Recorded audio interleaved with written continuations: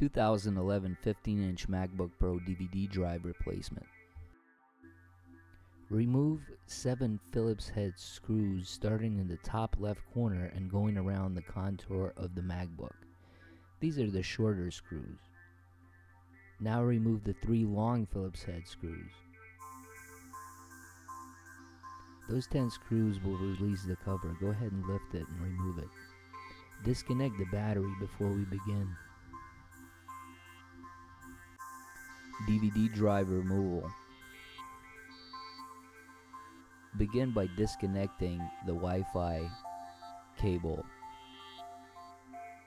You can now disconnect the eyesight cable as well. Remove the 2 Phillips head screws that are securing the Wi-Fi card bracket. Push the bracket over to the side.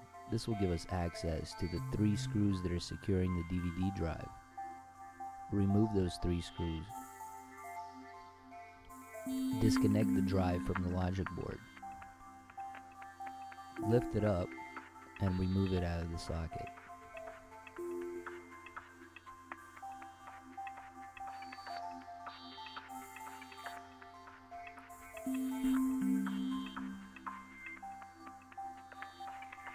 We'll need to transfer the SATA connector and the rear screw bracket to the new drive.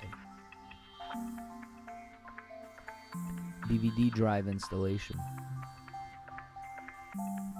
Insert the drive in at an angle. Drop it into the socket. Connect the drive to the logic board.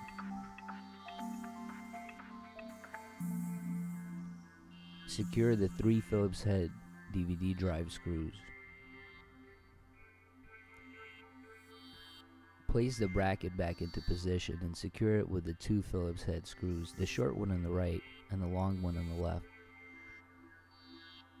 Connect the Wi-Fi cable, now the eyesight cable.